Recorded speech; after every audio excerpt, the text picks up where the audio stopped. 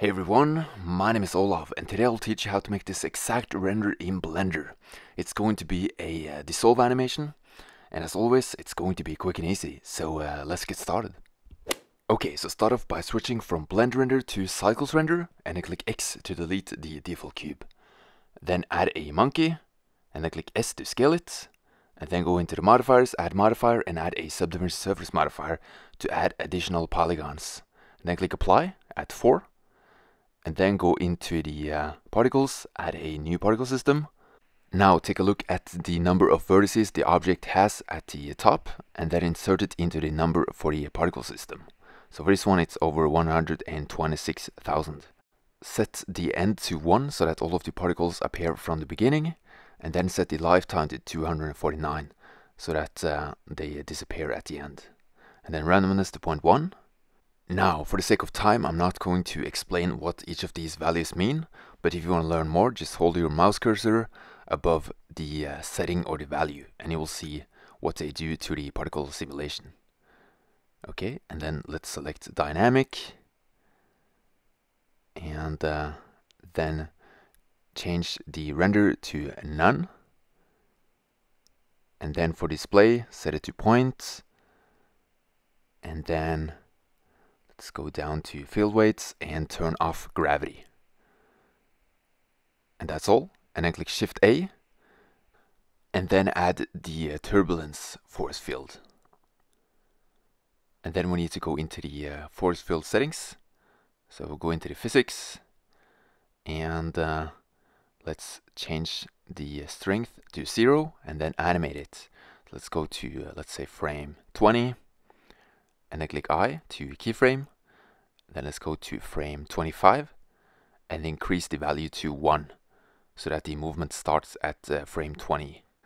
Then change the flow value to 1, which gives the particles a more defined path, which looks a lot better. Now let's go into the particle settings for the monkey and let's bake the animation. This is probably going to take some time, maybe 30 minutes or so, but after that you have the full animation calculated, so you don't have to do any more calculations for the animation. And this is what it looks like. Okay, so now we need to turn the particles into the ape mesh, so add a modifier and add the explode modifier. And then deselect dead, and then add a new modifier, which is the solidify modifier, to give the particles some volume, and set it to 0.01. And as you can see now, when we move on the timeline, the original mesh is gone, and all we have now are the particles. So let's make a save before we go to the next step of the tutorial. So just give it a name, save it wherever you want on the computer, and click enter. Now select the lamp, change it into a sun, change the size to 1 and the strength to 7. And if you have a GPU, make sure to use it. If not, just keep using the CPU. Click G to grab the sun, and then R to rotate. Let's grab it even more, G to grab and R to rotate. Okay, and then go into rendered view to see what it looks like. And I think I want to make the background a little bit darker. So let's set it to something like this for the world settings. And then select the particles and add a new material. And we're going to use a glossy material. And then change the roughness to let's say 0.08. Now when it comes to the color, you can add whatever color you want, so just experiment with the colors. And if you want the exact same color as me, I will provide the RGB coordinates right now. So if you want the same color, just type in the same values for RGB.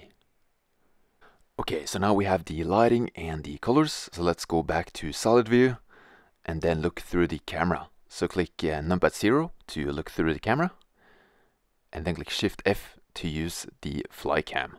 And you can move around with W, A, S, and D, just like in a video game, and you can turn gravity on and off for the camera by clicking Tab. And make sure everything is within the frame of the camera throughout the whole animation. And I think it looks good. So now we need to go into render settings, increase the resolution quality to 100%, and then make an output folder where you save your final animation. I will use PNG images, and then convert those PNG images into an MP4 file afterwards. And for the frame rate, I'll set the frame rate to around 30, and then the samples to 300, but this depends on your computer. And then set the tile size to 500 if you have a GPU. If not, just use 64 if you only have a CPU. Turn on denoising and I click render. And this is a test render so that you know how long it takes to render each frame. And I will make another test render for one of the early frames. And everything looks fine. So now we can render out the full animation. Okay, so click animation and it will start rendering.